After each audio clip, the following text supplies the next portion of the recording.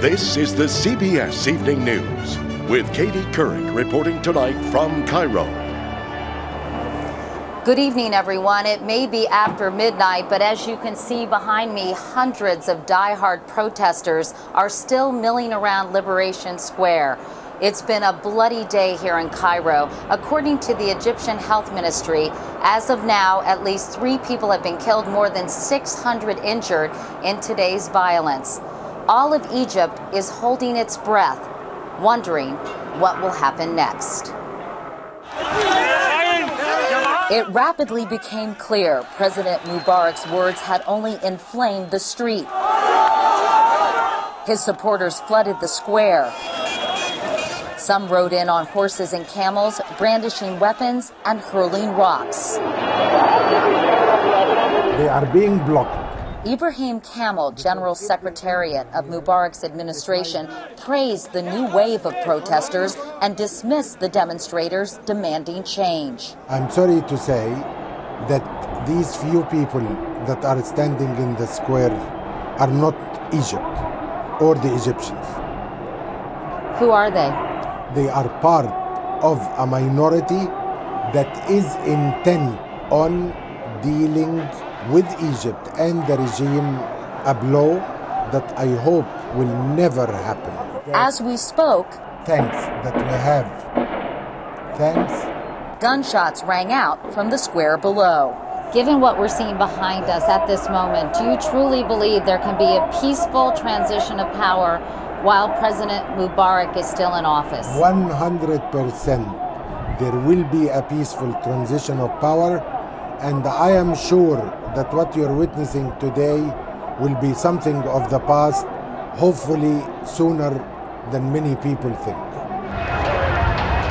But by nightfall, it had only escalated. Molotov cocktails replaced the sticks and stones of the afternoon clashes.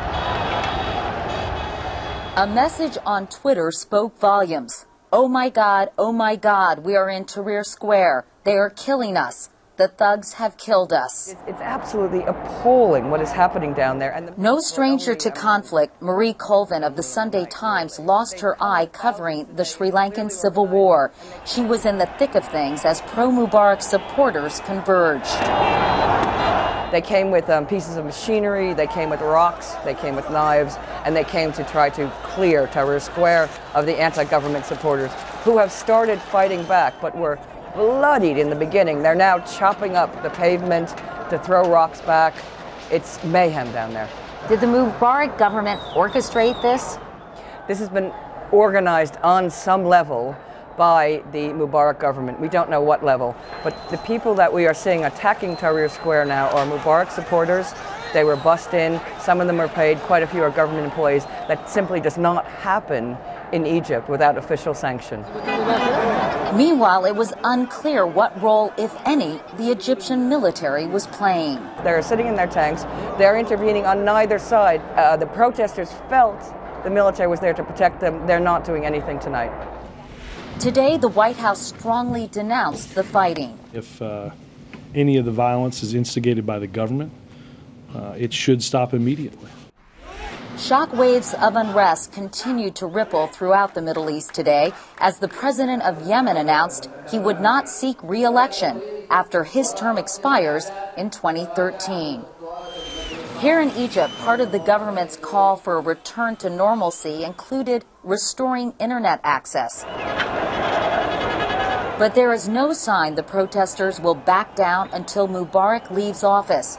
They declared Friday the day of departure, the day they want him gone. Mubarak has offered no evidence he will agree to that demand. How do you see this shaking out? I mean, this seems like the beginning of a civil war. It's going to get worse. Everyone is saying, and I believe it will happen, Friday will be a really decisive day and very violent day.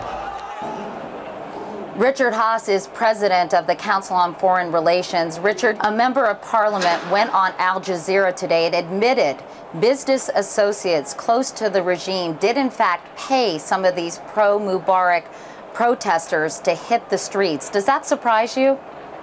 No. The purpose of this may have been to intimidate the people in the streets, may have been to create a real sense of crisis, to force the army's hand. Throughout much of Mr. Mubarak's 30 years of rule, he tried to portray himself as the person who stood between Egypt and chaos, or between Egypt and an Islamic alternative.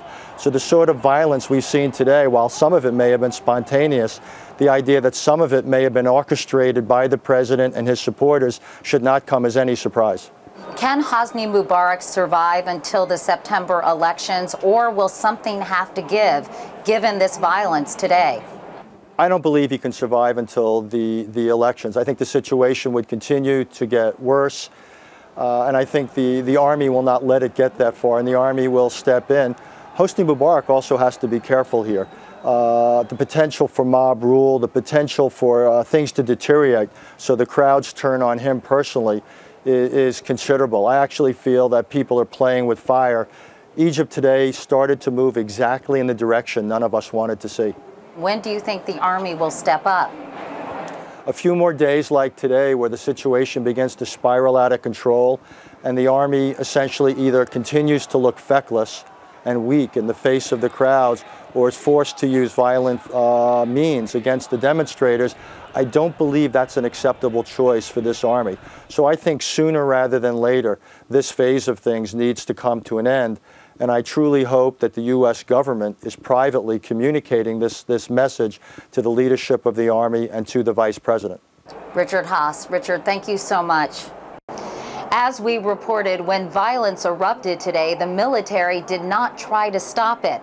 As Elizabeth Palmer reports, so far the military has not taken sides. But the question is, will they?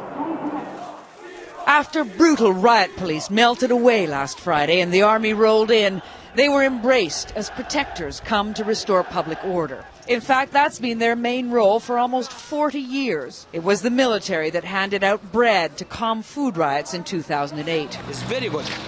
With 468,000 soldiers on active duty, Egypt's military is the largest in the Arab world. It gets about a third of its money, $1.3 billion in 2010, from the United States. But it hasn't actually been in combat since 1973 in the war against Israel. Back then, the dashing Air Force commander, Hosni Mubarak, was hailed as a hero, and in 1981, he became president.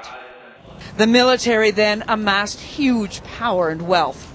In a leaked cable, U.S. Ambassador Margaret Scobie described the military as a quasi-commercial enterprise itself, which owns vast tracts of prime real estate and has major interests in, among other things, hotels, construction, and weapons manufacturing. It's estimated to control at least a third of Egypt's $200 billion economy.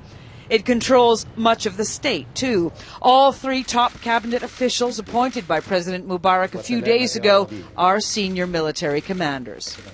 So far, the soldiers have stayed neutral in this crisis. All day today, their top commanders were receiving calls from the Pentagon urging restraint. But they still hold the balance of power. And the question is, if Mubarak orders them to put down this uprising, will they obey? Elizabeth Palmer, CBS News, Cairo. Secretary of State Hillary Clinton told Egypt's new vice president that the transition needs to begin now. He's offered to hold talks with opposition leaders, but today many of those leaders said they will not come to the table until Mubarak is gone. The backdrop of violence in Cairo today only underscores the long road ahead for Egypt.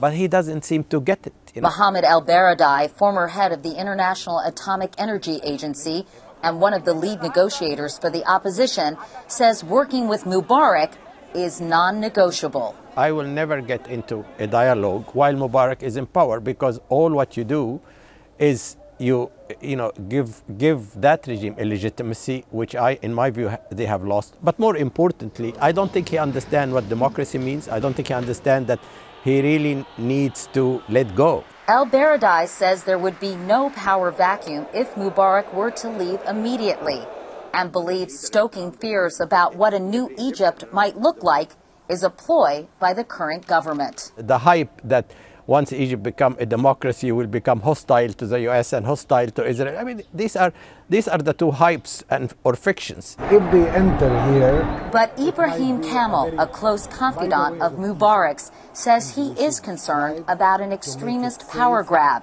and insists the majority of Egyptians support the president and want to give him time. 90% of Egyptians will tell you that President Mubarak represents for Egypt something very valuable. They stand behind him. They believe that by the end of his term, the changes that will take place in our political system will make Egypt a much better place for the future. Whatever lies ahead for Egypt, Amr Moussa, the head of the Arab League, which represents 22 Arab nations, says there is no turning back for Egypt or the rest of the Arab world. The message has been sent, the message has been received.